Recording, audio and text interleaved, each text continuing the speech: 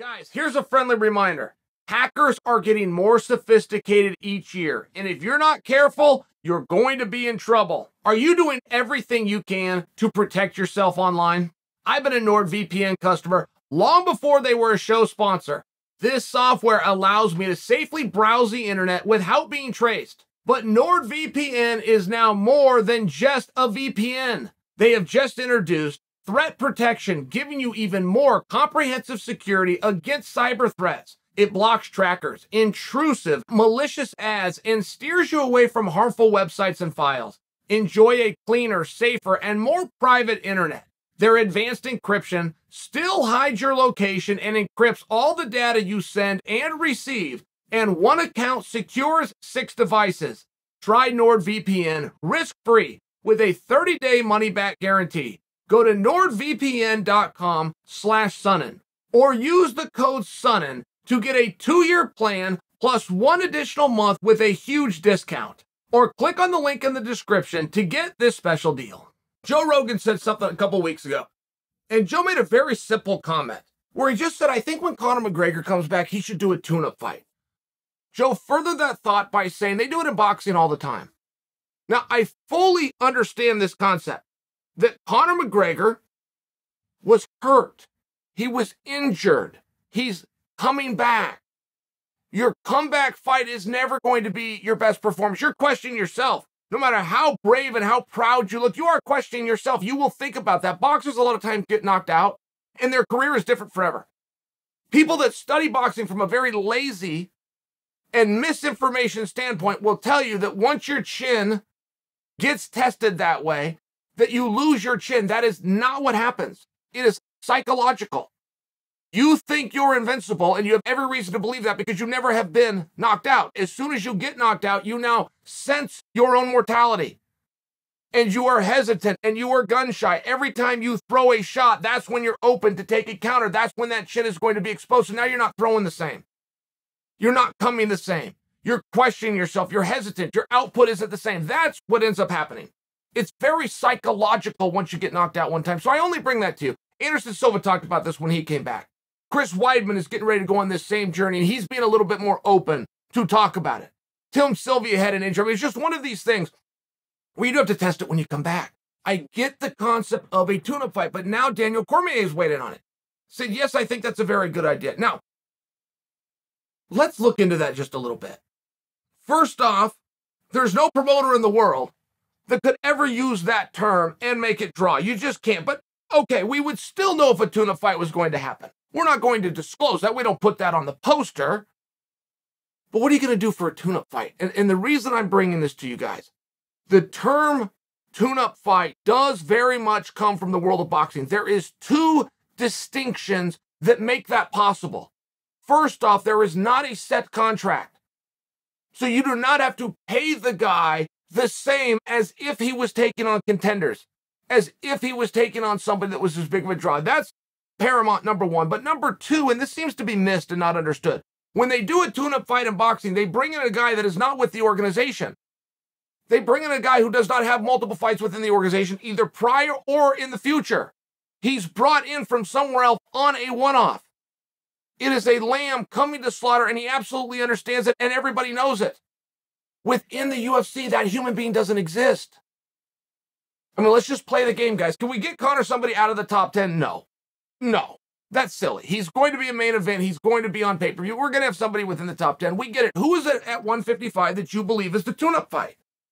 I don't have that list in front of me. Let me throw you some names off the top of my head. Do you think that Conor can go up, tune-up, easy, get good work, get good minutes, win the whole thing, not be in jeopardy against Benny? Do you think that against Ferguson? Do you think that against Chandler? Do you think that Gaethje's the guy? Is Oliveira who should we call? Should we go over to Poirier? I'm running out of fingers here. Who is it that you believe would be the tune-up fight? And once you realize that person doesn't exist, there is no guarantee that he's going to go out there and get good work. You got to understand, you're betting tens of millions of dollars. Quite literally. You're going to honor the contract of both guys. You're not going to be able to move that because it's a lesser job. You're not bringing in an outside guy that's never been here before. That's what they do in boxing. Within the Ultimate Fighting Championship, you're not coming there to learn how to fight. You have well proven that you know how to fight.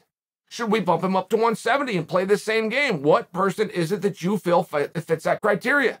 And if you're dealing with Conor, you have to, at some point, and I believe we're at that point, you have to assume every single fight he has is his last one. You are not going to get him back. He is not coming back. And he is to that point in his career. I don't know what that number is. But I do believe if we were to ask Conor himself, he would give us a number. He would be guessing, of course, like anybody would. But I think that you would be surprised how small that. Now I'm going to do 3 more. Realistically, I got 5 more in me. Hey, realistically, I'm going to do 2 more. Hey, this next one could be the last. Well, I think we're in one of those positions. So you're making a hell of a gamble. What difference does it make? You guys want to know a fight for Conor that nobody's discussing? You want to know a fight for Conor they should think about doing? Michael Chiesa. That's the one that has absolutely never been discussed by anybody. I personally believe that there's a gag order. I personally believe there's a reason that Chiesa has never called out McGregor. But just to remind you guys, when the bus incident between Conor and the Dolly and Khabib took place, there was lawsuits that followed that. And Chiesa was one of them. Chiesa got glass into his eye. It was a very bad experience. I think there's a story there, personally.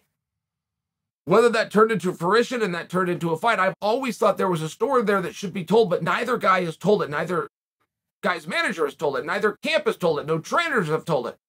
So I've just elected on my own that there must be some kind of a gag order in place. But that's the match. That's a very interesting match from a stylistic standpoint. That checks a lot of boxes. I don't know how bullish I am on the idea. I'm not against the idea that Conor runs right into a world title fight at one of 2 weight classes.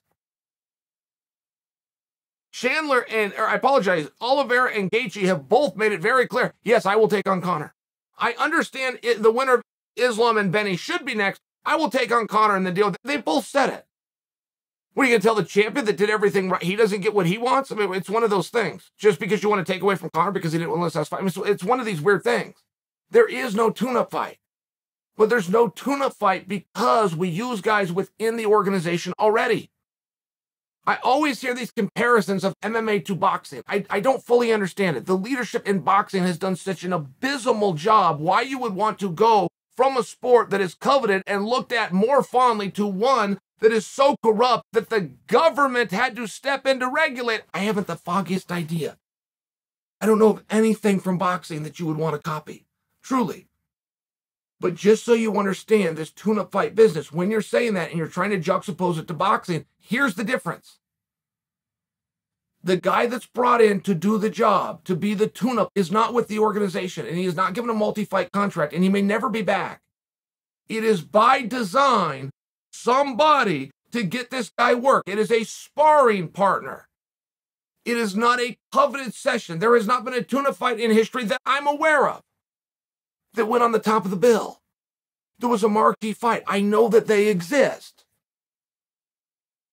But it's just not what we do over here. I just don't know how you're going to get it. I will suggest for you that there are names out there that are not the likely suspects, that have incredible stories, that would do incredible business. I like the Chiesa idea. I've never heard anybody say it before. I don't know where Chiesa's at in terms of did he win his last fight or did he not. I know he was on a good streak there for a minute. I don't know specifically his last one. There's a lot of reasons why that match makes sense. Not to mention you're going to get work. I mean, above everything else, if you don't want to get a guy hurt, you want to get him work, you put him in there with somebody that doesn't knock out a whole bunch of people. He's grindy, he grapples. I just offering for you. I'd like to know what you think about that idea specifically, but I also do wonder in another vein, how come that has never been discussed? How do you have a lawsuit? How do you have something so personal and let you never have a call out? It would seem that you'd want to deal with that guy. It seems that you'd want to adjudicate that somewhere else than with an arbitration. To me, I'll bring it up. I'm floating ideas. But as far as this tune-up business, it's very rude. It's very rude to make believe that some guy's going to come in and be a tune-up fight. That's just not what happens over here. And if you were going to try to orchestrate that behind the scenes, but stay within the top 10, which is a level of reasonableness, who are you going to go with?